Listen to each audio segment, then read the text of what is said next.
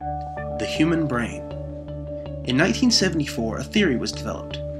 That theory detailed that our brains have two separate and fully functional consciousnesses.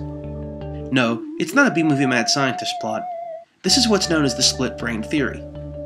After testing a few patients that had their brain split by surgical means or otherwise, Roger Sperry came to the conclusion that different sides of the brain held different skill sets. This gave rise to the concept of left brain thinkers versus right brain thinkers. A prime example of a right brain thinker would be Leonardo da Vinci, while a prime example of a left brain thinker would be Sir Isaac Newton. Now let's go on to describe the left and right hemispheres of the brain. In the left hemisphere of your brain, this is where your calculations, number crunching, and analytical thinking are done.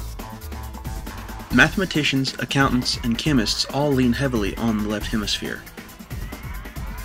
But in your right hemisphere, this is where your creativity, emotions, and recollection comes from.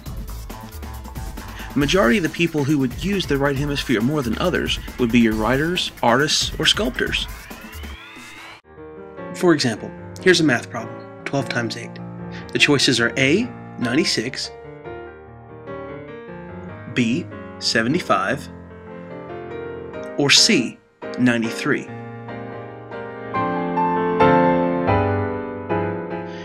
If you solved the answer as A, 96, congratulations, you just used the left hemisphere of your brain.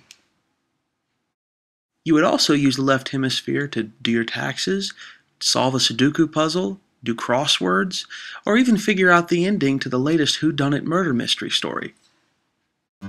Now, I want you to read this sentence.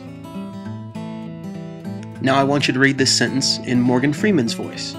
Go ahead, I'll wait.